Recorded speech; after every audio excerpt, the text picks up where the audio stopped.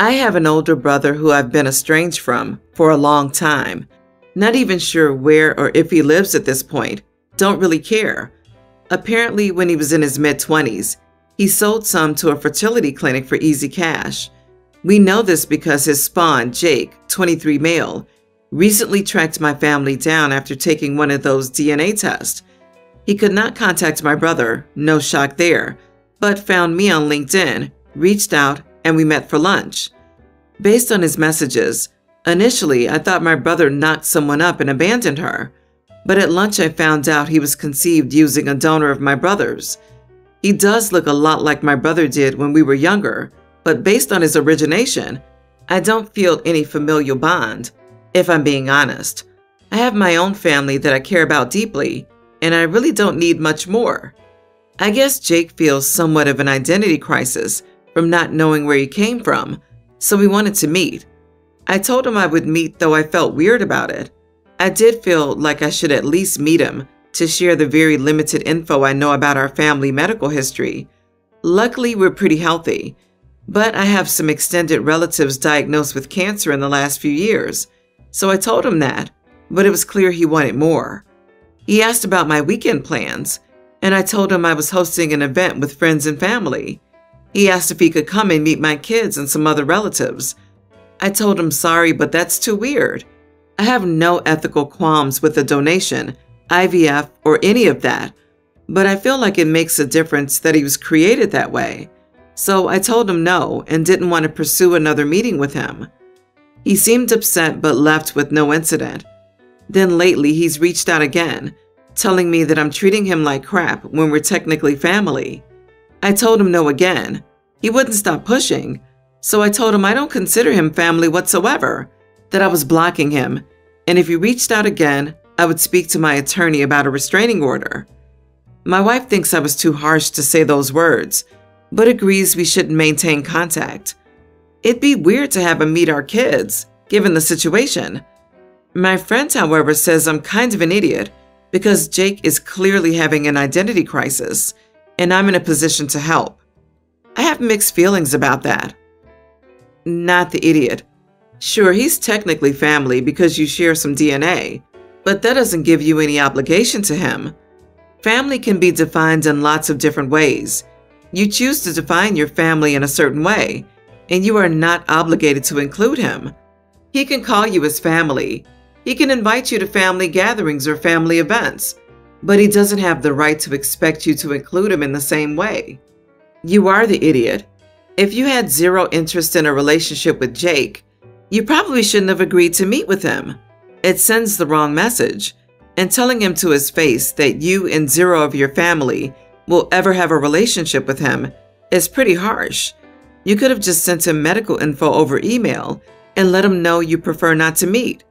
Generally, you made this much harsher than it ever needed to be. You are the idiot, OP. Do you speak for your entire family? Of course, you don't need to have a relationship with Jake, but some of your extended family very well may be interested in meeting him. It doesn't seem like you gave the rest of your family that choice. Hello, Aunt Sue. I'd like to introduce you to Jake. He has some of my brother's DNA from an anonymous donation. It's a harsh reality for Jake, but it's not your family's problem, and your brother clearly won't care, so it would be best for Jake to stay away. Call me cynical, but I think he was looking for money. He's not family, and the donation is supposed to be anonymous. There may be dozens if OP's brother has one child via donation. Hundreds. Are they all family? You are not the idiot, OP, and I think these DNA tests are really messing up the whole thing of donating. You should be able to donate completely anonymously. OP, I don't really believe you when you say, I don't care about IVF or donations and all that, but you just don't seem to care until they relate directly to you. Spawn and other terms are pretty callous towards someone who you admit is going through an identity crisis. You seem to place the family, not family distinction on how he was conceived. That makes you the idiot. I just feel sad for Jake. He's reaching out and trying to find a bond he feels is missing and gets rejected. This has nothing to do with money. We split the rent and we share everything 50-50. I'm an engineer and my girlfriend works in healthcare. She doesn't work currently. She's a resident doctor. 1 month ago, her contract at the hospital ended, and she's been unemployed since. She's already found another job, and she would be able to start 2 months after her previous job ended, which means a month from now. So for the past month, she's been living her best life. She's spending her mornings studying for her new job and reading, watching Netflix, going to the gym, and runs with her dog, etc. However, she hasn't started contributing more to the household. I mean, she still cooks and cleans every day, but she still expects me to wash the dishes, and she won't pick up my clothes after I've returned from work. The other day, I left a bunch of my mail on the table, and when I returned, it was left unopened. So I asked her why she didn't look through it, and she told me she's not my secretary. I've been hinting that she should be picking up more chores now that she's unemployed, but she says that she's not my housekeeper. She does more than half the chores, and since my workload is not increased, I should be able to do mine. I mean, yes, I can do it, but I'm tired from work and she isn't. So I had expected her to step up a little, but no. She claims this is her break from working hard, and other hurtful things like she didn't go to med school to be a live-in maid, etc. So am I the idiot for expecting her to do most of the chores while she's unemployed? You are the idiot. I damn near spit out my coffee when I read this crap. Pick up your clothes? Open your mail? What? Even if she was a stay-at-home mom, those are still things you should do, period. She won't pick up my clothes. Are you 5? You are the idiot, OP. You are your own responsibility, and it's common courtesy to pick up after yourself. She didn't read your mail? This would be a violation of privacy in most relationships. Who wants to open someone else's bills? Very strange the expectation you've got going on here. She's still contributing financially, cooking and cleaning every day. She's not your mom. You subtly slipped it in that she went to med school, so she just finished her residency and has 2 months before she starts her job as an attending, aka a doctor, not under the supervision of other doctors. Dude, she has undoubtedly been working way harder than you. Generally in the US, residents work 70 to 90 hours per week. You even mentioned she's studying up to prepare for the new position during this period. Because, spoiler alert, doctors pretty much always have to study, constantly throughout their careers. Jesus Christ, you're lucky she didn't dump you for even implying she could be your personal maid. She's enjoying a well-deserved break while still contributing to the household. You just sound bitter and terrible. We're all uni students, and on Saturday, we had pre-drinks at Jane's house. Although I've only met Jane a handful of times, she's a friend of my best friend, Katie, and Katie brought me along to the party, which was fine with Jane. People were playing music using Jane's Spotify and were adding things to the song queue. At one point, queue ended, and it reverted back to Jane's playlist. The first song was in German. It was Rammstein, which is fine, I guess. It's a popular band. No one noticed or cared, but then came some Spanish pop song. Again, no one cared, but I noticed. Then some Spanish rock, some more German metal, and some English songs, and then Spanish again. No one bothered to change the songs to English, and I found her playlist to be really obnoxious and kind of showing off how cool she was. So I ended up adding a bunch of songs to the queue. Later on, I was looking at her books on her bookshelves, and I noticed a bunch of books in German and Spanish and English. I thought it was really cringy and attention-seeking, and I decided to call it out in a humorous way. I loudly, in front of everyone, told her to stop being such a pick-me and that no one would believe she read those books. She looked confused and asked what I meant, and I told her it was about the foreign books, that no one would believe she speaks 2 languages. I mean, come on, she's studying maths. Everyone looked at me funny. She told me that I was rude and that I should leave if I were going to continue being rude. I said that I wasn't rude, and it was true. She was being a pick-me, but I'll drop it.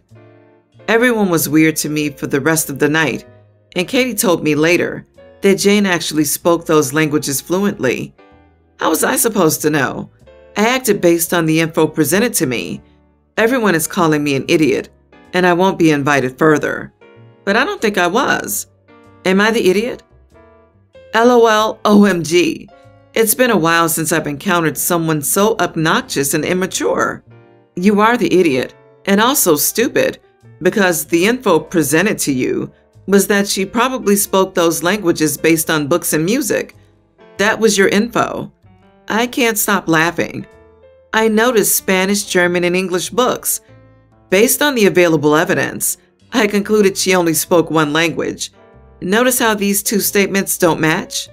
You can claim you made that judgment based on the info presented. And what info was that, besides your own closed-minded judgments?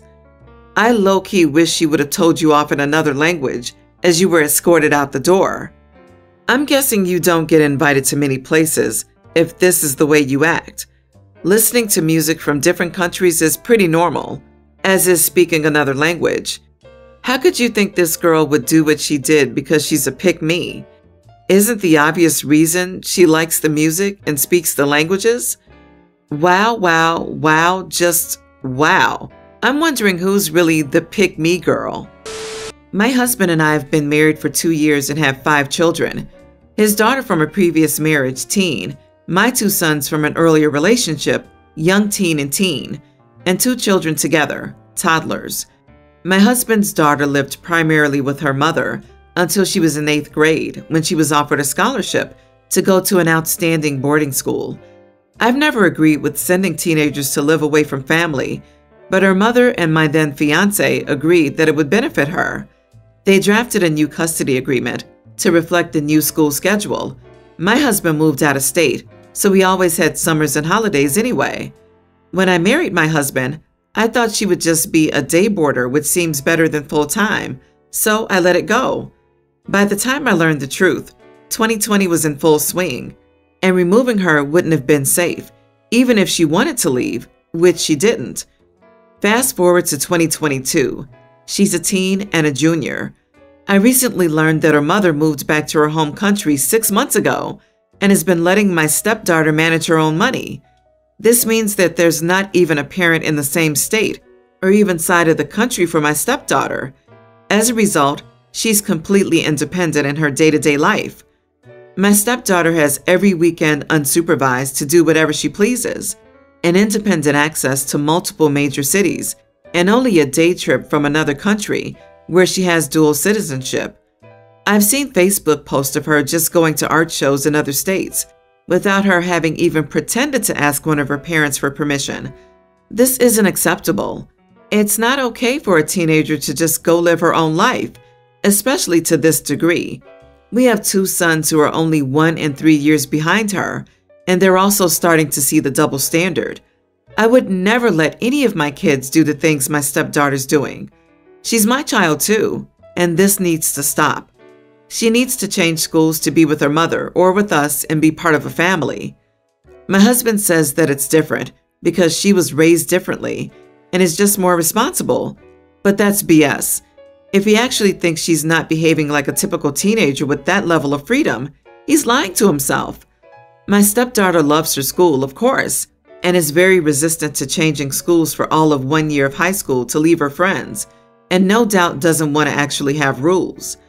I'm still pushing the issue, and now my husband and stepdaughter are mad at me for trying to change the status quo. The boys are mad at me for having double standards, and other family members are mad at me for either over or understepping in my role. Am I the idiot? You are the idiot. She's at boarding school and doesn't need to ask permission to see art shows. You're being dramatic, and she's not even your child. On top of that, you're controlling. You're acting as if she's getting drunk and high every night and interacting with bad people her age or older. Calm down. You have no good reason for her to change schools, and you're overstepping your role. Her parents have already created a plan, and you have to respect that. But didn't you even read? She's going to art shows. That is a dangerous road she's treading. That is just a gateway to museums, and heaven forbid, plays and/or operas. Just complete juvenile delinquency. I shudder to think she might get involved with that ballet crowd. OP says that the bio mom moved back to her home country and that the stepdaughter is only a day trip away from a country she has dual citizenship in. That's most likely the same place, right? Meaning the bio mom is only a day trip away? There's no reason to believe the stepdaughter isn't communicating with her mom and checking in. Honestly, OP just sounds jealous. I wonder what the child support arrangement is. I'm sure it would be much less if the stepdaughter lived with OP and a kid's dad. OP, you are jealous. And if your kids have a problem with this, too bad. They have different parents who do things differently. So teach them better. I'm a 27-year-old female, and I wear hair accessories, lots of them, and have huge collections of hairpins, headbands, hair clips, side combs, etc. And they're all bright colors and funny shapes. Some people in my life consider it childish, especially my boyfriend. He thinks I wear them excessively and says they make me look like a teenager. Recently, he has been complaining about being too embarrassed to take me out or go anywhere with me because of my hair accessories, even though it's not a new thing. Still, he said his friend sat him down and told him that his girl, me, was dressing like a little girl or a mentally challenged girl who made him look embarrassed. He gave me an ultimatum saying he won't go anywhere with me unless I stopped wearing this stuff, but I refused. He stopped going anywhere with me and started excluding me from the events he went to.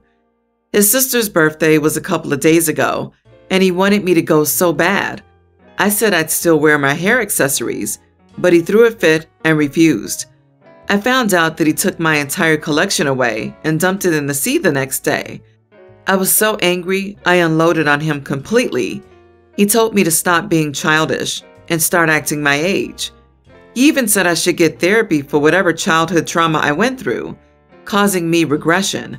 I yelled at him, demanding he pay me for the entire collection, and he said that he could only offer to get me a colorless scrunchie that women my age wear, but I refused. His family got involved, and his mom offered me to pay, but I refused to let her and told her her son was the one who threw it away. He kept refusing, saying it's not worth fighting for and that I should learn to step out of my comfort zone and try new things, but I insisted he pays me. His argument is that this is impacting his public image and that he'd already spoken to me about it, but I ignored him. Am I overreacting here? Not the idiot. This man is not for you, and he's the one who needs therapy for whatever is bugging him because that's not normal behavior. You don't obsess over your partner's fashion choices like that. And then the fact that he threw it all in the ocean, well, that's a whole other reason to choose celibacy over this mess. He's actively polluting the world because of his weird obsession with your fashion choices. You're going to hear this a lot, but I definitely think you should reconsider this relationship. Is it acting your age to know your style and what you like and stand up for it? You're absolutely not the idiot, and your boyfriend, hopefully ex by now since he doesn't respect you and only wants to change you to fit what he thinks is right, deserves to get his butt kicked. I'm sorry, but in the sea? How damn dramatic can you be? His image is getting affected. Please, he's being so immature. He's acting like a child that, after not getting what they want, throws a tantrum and destroys things. It's abusive, red flags galore, major warning for future abuse. I'd say accept his mother's money. Get mom's money because you aren't going to get it from him. Dump him, and then explain the situation publicly. He's worried about his image? He's given you plenty to actually affect it with. Acting like a child, bailed out by mommy, that's the image he wants? OP, just throw the boyfriend in the sea and go buy some Technicolor scrunchies and be done with it.